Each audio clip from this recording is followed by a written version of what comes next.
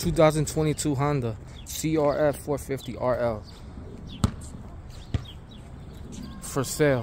Supermoto wheels, Warp 9 with the blue spokes, aftermarket fender, shorter than the original, handguard from Zeta, the good ones with the protection side, forgot the name of these, and it's more like more stronger because it comes from the triple clamp, not from the handlebar, so it's more stronger. I have the G2 throttle tamer in there to cut out the flame out.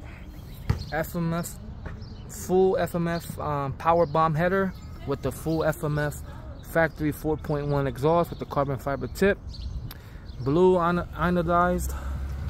Got the protectors here, axle sliders on front and back.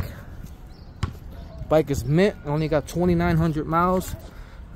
I put this sleeve on here to protect it, but it has a Zeta red clutch lever. It's red, red chain, aftermarket, really good.